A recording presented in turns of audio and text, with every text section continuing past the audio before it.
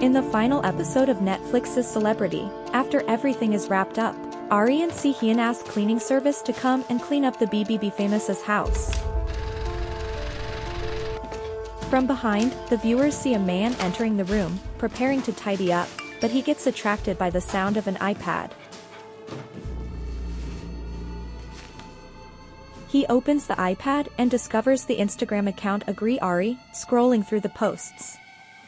Shortly after, the man reveals his face, and he is none other than actor Lee Jun Ho, who also appeared in Netflix's series King the Land. The viewers couldn't help but be excited to see Jun Ho cameo in this series, but it also raises questions about his role and whether there will be a season 2 of Celebrity with Jun Ho's participation.